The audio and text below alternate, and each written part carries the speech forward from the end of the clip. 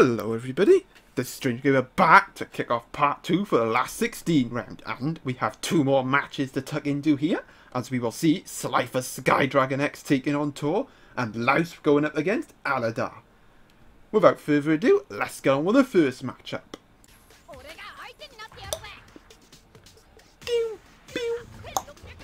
Alright, up first for SliferskyDragon we have an Aladarr. The Able Lizard. Can it enable SliferskydragonXxXx to go through into the quarterfinal? We'll just have to see. It's going to be tough, because as for Taur in the blue corner, we have the overpowered Alpha Acrocanthosaurus. We've definitely seen what this beast can do.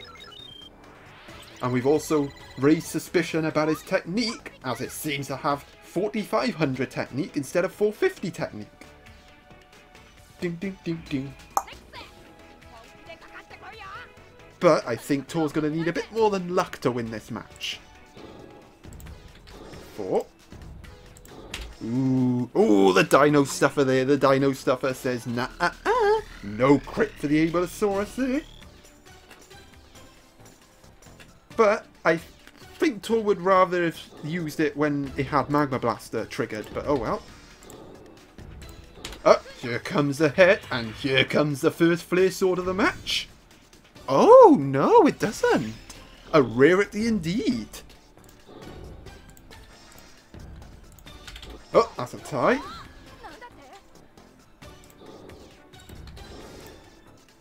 Ooh, the Aladarr strikes back.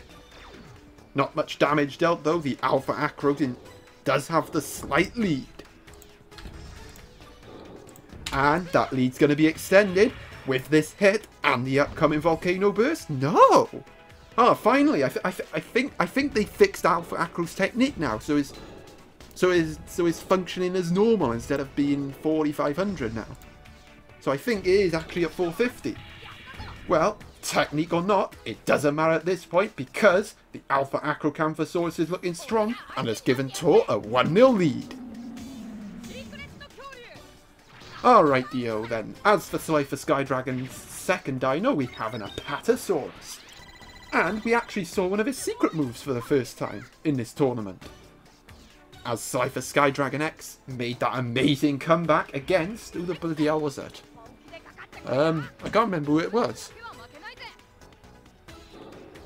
It'll come to me. Well, it was an epic comeback. Oh, Nano Hunter. That's the one, Nano Hunter. Was it Nano Hunter? I really can't remember. I've gone blank. And I host this tournament and I don't even know the matches are happening.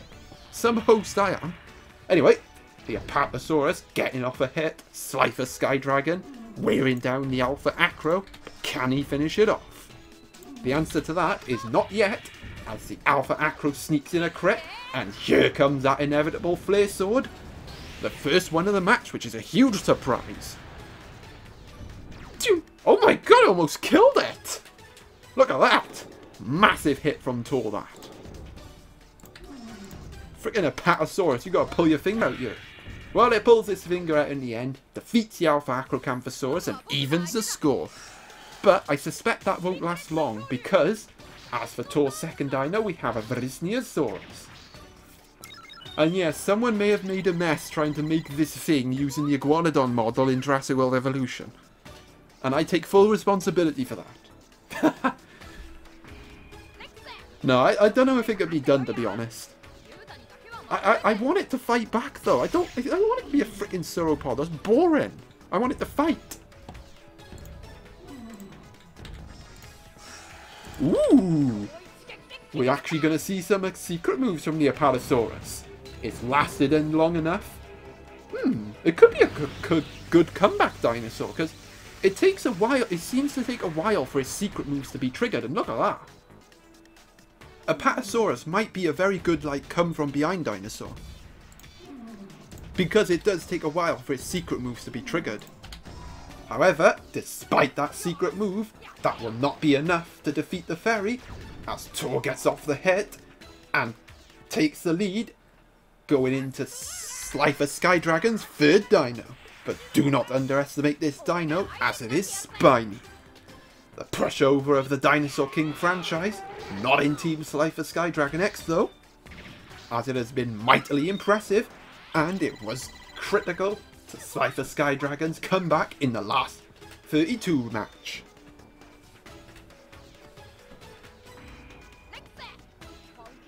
Dun, dun, dun. Dun, dun, dun, dun. And despite being 2-1 down, SliferskyDragon has closed the gap.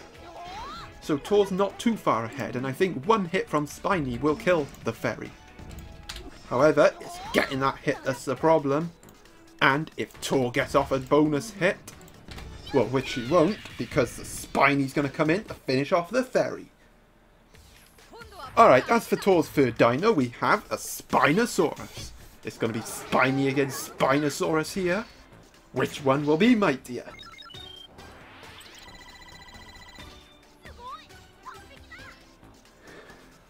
Honestly, if that Alpha Acro got off about 5 bloody flare swords of volcano bursts in this tournament, I'd just disqualify Taur for cheating, for hacking the technique. There's no way that thing should get off bloody volcano burst every single hit. It's rubbish. But it didn't this time. Will it come back to haunt Taur? We'll just have to see. Well, I'd say so far no, because Spinosaurus got the big hit on Spiny, and there's the Strufio Rush, adding a little bit extra damage. Ooh, however, Spiny not done yet. Here comes the Neptune stream. Paper, paper! Rock, rock, scissors. Rock, paper, scissors, shoot. Scissors, rock, scissors, paper. Ding! And I didn't mess it up, which means big damage is coming the Spino's way.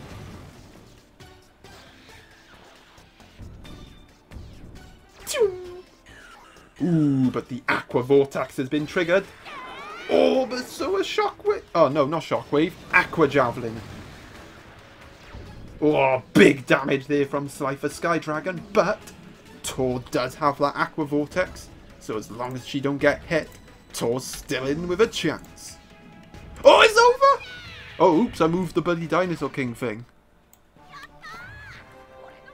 Well, well, well. SliferskyDragon continuing to impress. Taking out Taur with a well-timed Neptune stream. Well, that's Taur eliminated. And now we're going to move on to our next matchup to find out who SliferskyDragonX's next opponent will be in the quarterfinal. Alrighty, in the red corner for Lausp we have a Alpha Kentrosaurus. Kentrosaurus star. We've seen what this guy can do and we've seen it die easily. So I don't know what kind. So let's hope for Lausp's sake we see the good side of Kentrosaurus. However, he's not the only one with a Stegosaur, because in the blue corner for Aladarr we have a Dinosaur. And well, this guy was pretty good against Lanzusaurus until it died in one hit to Super Impact, but other than that, yeah, it's been pretty decent. Aladarr was quite impressive in the last 32 round against Danex Tactile, ending their unbeaten streak. And it did defeat the Gigant Spinosaurus if I'm remembering right. Ooh, but Lausp is an entirely different kind of animal though. The former champ, huge experience in these tournaments, and definitely one to avoid at this stage of the tournament. And just like that, an Earth Barrier and a Poison. A strong start from Lausp, and that might as well have been a crit. Oh, speaking of crit, here comes the crit, here comes the Spike Arrows, and here comes a 1-0 lead for Lausp. And Dinosaur lasted about 2 seconds, because it died in 2 hits. Okay, as for Aladar's second dino, we have a Super Opisthocoela Claudia. And Aladar's in a bit of danger here of getting swept away by Lausp. And SliferskyDragonX might be quaking a bit, especially if Lausp wins this match. The former champ looking strong so far, but this joker of the pack, the Super Opisthocoela Claudia, is not to be underestimated. Hell, it's so long it doesn't even fit its name. And here is why.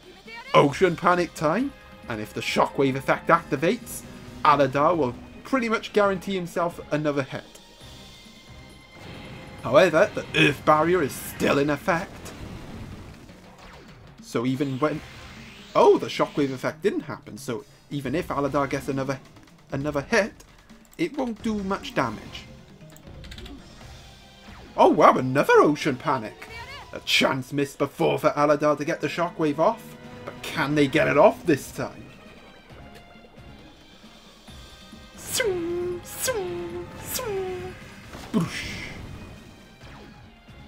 Nope, okay, that's twice. Next round will be Awakening time. Ooh, Aladarr getting off a crit. Oh, Earth Barrier has gone. Oh, maybe the Ocean Panic did go through it. Okay. Anyway, it's Awakening time for Episcocela Claudia. Ooh, but that will definitely suit Aladarr more. A tie will take out the Kentrosaurus, and Episcocela Claudia will still be in Awaken mode for when this Eoraptor comes in. So, out of completely nowhere, Aladarr could actually go 2-1 up here. Okay, Eoraptor becomes Styracosaurus, which I think has become Styracosaurus before, so if I'm remembering right, its scissors move will be Thunder Driver. Yep. Which I suppose is not too bad, but, you know, you'd rather it be something like Electric Charge or something, I don't know.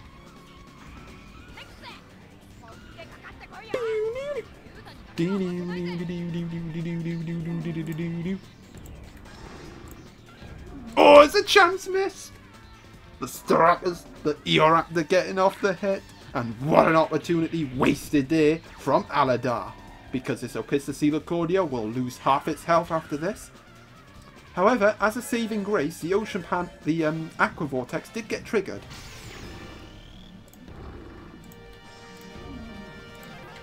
However, Aladarr will not be needing it as they just get off the hit anyway, and here comes the shockwave. Which means there's a good chance that we'll see Ocean Panic again. However, a tie, Lausp won't mind a tie because of that tie bomb, and Eoraptor is a blunder type. So that definitely favoured Lausp there, that tie. Oh, and here comes the Thunder Driver. This will finish off the Episcocela Claudia and give Lausp a 2-1 lead. But Aladarr definitely putting up more of a fight this time. Well, unlike the Decentraurus, that didn't even get a hit.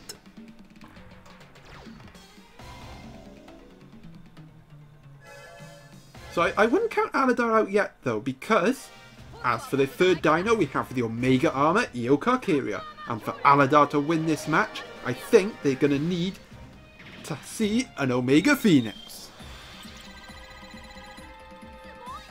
Ideally on the Isosaurus, not on the Eoraptor, because that'll be kind of a waste. But I think even with an Omega Phoenix, I don't think it would kill a full strength Isosaurus, so plenty to play for still. Ooh, the tie bombs though, not good for Aladarr, as they will wear down the Eocarcharia's health when it's a tie.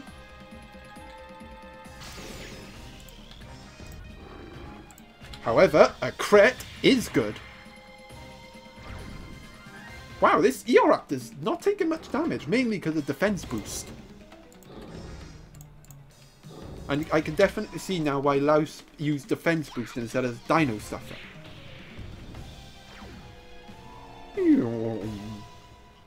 Oh, those tie bombs are stacking up. The damage will be major when it's a tie. But at this rate, I don't think Lausp's going to need a tie because he's getting off hits. Another crit there and another tie bomb. And I think if it's a tie, that might actually be lethal. Ooh, but the Eocarcharia getting off the hit. Aladarr striking back here with a flare sword. But ideally, he needs to fill that bar up, and the only way he's realistically going to fill it up is if he gets off hits. Oh, here comes the tie. Oh, yeah, yeah. Eocarcharia biting the dust against our mate, the Eoraptor. Wow, a very impressive display there from Lausp, and SliferskydragonXxXx might be getting a bit nervous because they're going to be facing Lausp in the quarter-final. Right, well, have a look at the format and we'll end the session. So yeah, as you can see here, we will see SliferskydragonXxX going up against Lausp, and Ultimate Dino Queen taking on Nopi.